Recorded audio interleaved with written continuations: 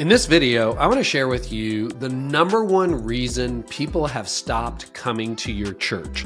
So I think a lot of people would say, well, you know what? We're in a secular culture and we're being persecuted.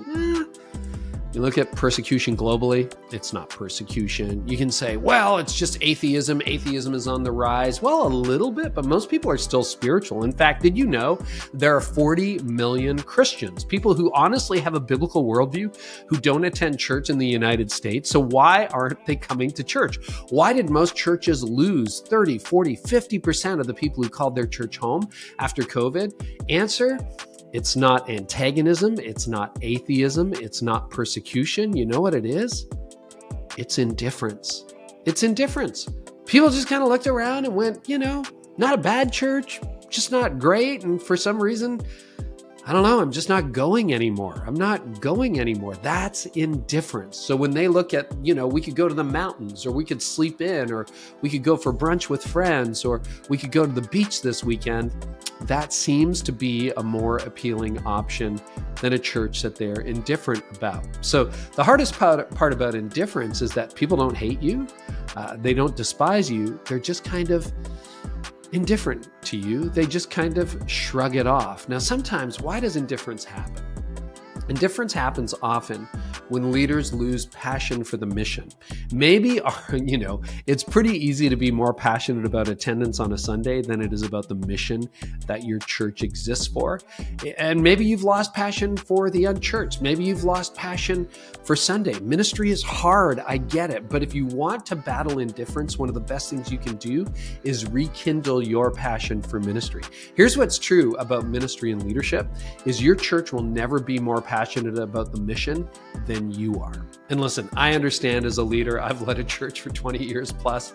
There's a point at which, your passion wanes a little bit, but it's got to get back there, because if your passion for the mission isn't white hot, your people's won't be either. So when you're battling indifference, here's what the average person is thinking on a Sunday morning. Do I go to church, or do I just go to the beach? Or do we just cook breakfast and hang out with friends? Like, what do we do, right? That's kind of indifference. It's not a hostility. It's just they fail to see the relevance. See, people grow indifferent to something when they don't see value.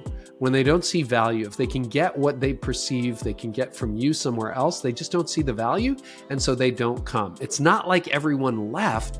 It's just they don't come anymore, and that's indifference. Now, if you want to battle that, one of the best things you can do is to recapture your own passion, not for seeing people in the pews, but for the mission. If you get white hot about the mission, if you rekindle that passion, not just about, this is going to be a great sermon. I want you to have great sermons too.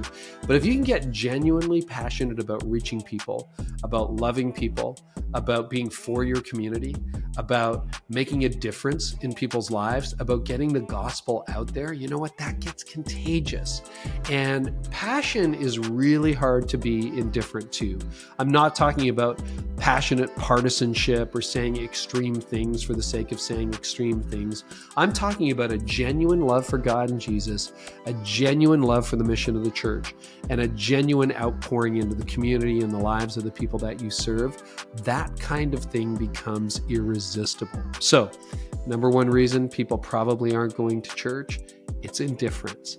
It's indifference. It's not hatred. It's not persecution. It's none of that. It's just indifference. And the way to battle that is through passion. Now, I would love to help you, solve that problem and a lot of other problems too. I've got a free church leader toolkit that I would love to get into your hands.